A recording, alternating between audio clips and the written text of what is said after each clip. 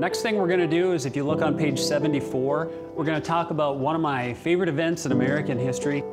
Middle of the 1983 season, Montevideo, Minnesota, Kenny Easley became my favorite player. I wrote, just asked for an autograph picture.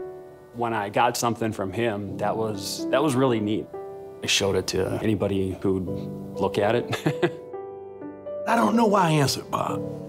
And not only did I answer him, I sent him an autographed picture, which I've never done. This was a divine thing. 20 years later, this guy ends up being my most ardent supporter. And I had never met Bob in my life, and still have not met him to this day. This is a love story. The story of a player's love for the game. The story of a boy's love for his favorite player. And the story of how love from just one person triumphs over all things. On behalf of what Kenny Easley has done for us as a man, I'd like to present him with this game ball. Football was never work to me. Football was just fun. I dreamed about playing football. I mean, some people dream about other things when they go to sleep at night. I always dreamed about football. One time. I loved football, and football loved me back. Back to pass. Fires one that's going to be picked off by Easley. He's on his way up the sideline. They'll never catch him. Kenny Easley was a mythical being. He did things that had never been done before. What a force he was.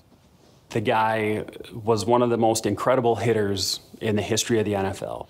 The enforcer. Well, I'm vicious.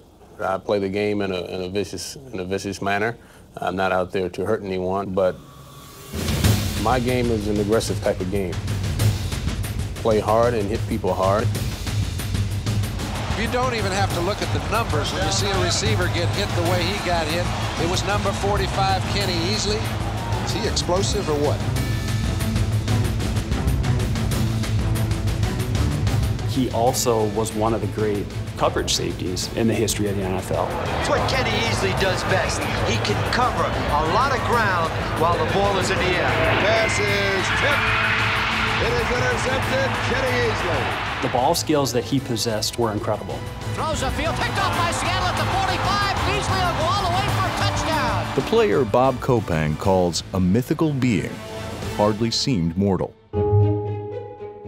Kenny Easley was drafted by the NBA's Chicago Bulls and was a three-time All-American safety. How'd you end up at UCLA? On a plane? No, man.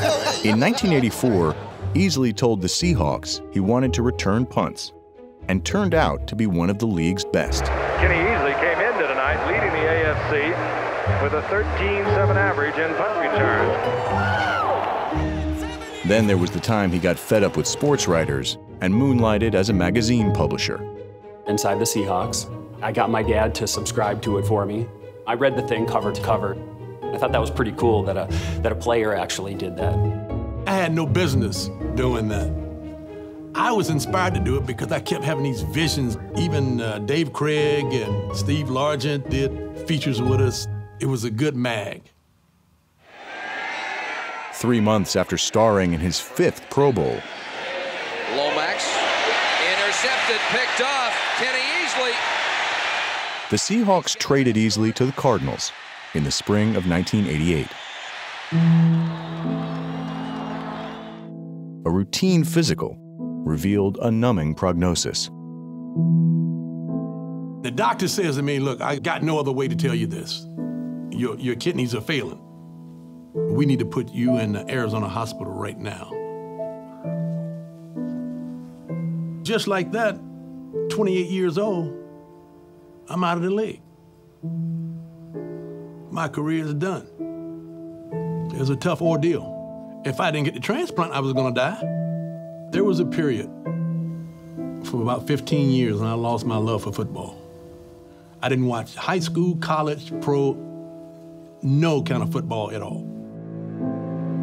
Football seemed finished with Easley as well. For almost 30 years, his name was never mentioned during Hall of Fame deliberations. People had forgotten about him, like he almost didn't exist before. In the 1980s, Kenny Easley was the only defensive player on the All-Decade team not to be in the Hall of Fame. I reached out to the guy who was in charge of field goals. If I can interview Kenny Easley for a story, would you publish it? And they were like, yeah. 33 years after he wrote his hero for an autograph, Bob Kopang sent him an email. This time, his request was more bold. He asked Easley for an interview with a high school teacher for a story to be published on a Seahawks fan page. Bob told me in an email he thought that I had a raw deal. If he could help Kenny Easley in any way he could, then he was going to do that. I was just going to write one "Where Are They Now" type of story. I got carried away, and I turned it into a 4-part series. My 4th article focused on why he should be in the Hall of Fame. Kenny Easley was a Hall of Fame player who had a Hall of Fame career. This mythical being once played for the Seahawks and was the 1981 AFC Defensive Rookie of the Year, 1983 AFC Defensive Player of the Year, 1984 NFL Defensive Player of the Year. When I saw the piece on seagulls or field goals, and I said, Bob, I want to put you in contact with a guy named Frank Cooney with the Pro Football Hall of Fame. So I contacted him, he read it, and he said, great. And, I said, I could do something a lot better than this. Then Bob decided he was going to get verification. What do you think about Kenny Easley in the Hall of Fame? All of these guys that Bob Kopang called, they gave him a statement. I talked to over 30 people. My aim was to write a story. Frank Cooney could show it to the other members of the Hall of Fame selection committee. I talked with former Los Angeles Rams coach John Robinson. He made the comment that Kenny Easley had a presence about him on the football field like LeBron James. Ronnie Lott has always said Kenny Easley is one of the greatest safeties he's ever seen. He said, over the years in my pursuit at trying to be the best, he was someone that he felt like he was always chasing after. Hey, baby, let's go out there like a bunch of crazy dogs. I got a hold of Lawrence Taylor after school on a Friday. LT said he was probably the best athlete I've ever seen. That's going to carry a little more weight than me just saying, I think Kenny Easley should be in the Hall of Fame.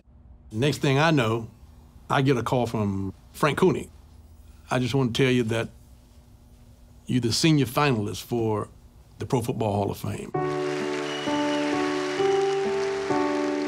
He said, you can thank Bob Kopang. Here I am doing a bus.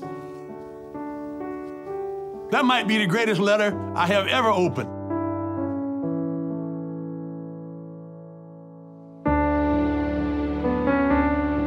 I've never met Kenny Easley. I've never even talked to him on the phone. Everything we've done has been via email. I don't think the 10-year-old me ever would have really comprehended something like that could happen. This whole experience has been really cool in terms of what I'm going to be able to tell my students. From the Seattle Seahawks, Kenny Easley. You can make a difference if you work hard enough at something. Kenny Easley, Hall of Famer number 306, is indeed grateful to Frank Cooney and a very fine young man named Bob Kopang, now a Minnesota school teacher, who wrote to Kenny Easley as an 8-year-old boy and grew to become a fan and unrelenting supporter. Together, Frank and Bob crafted a narrative to re-examine the candidacy. Thus, I stand before you tonight. You didn't have to say my name in there. I didn't expect that. Holy cow. I like having all these guys text me. That's all right. Holy cow. I love football, and football loved me back. If I had to do it all over again, I would do it the same way. I wouldn't change anything about it at all. Being a fan of somebody, you don't really expect that you one day could help them somehow with something. Don't ever give up. For anybody in life who says, it's too late for me, it's never really too late.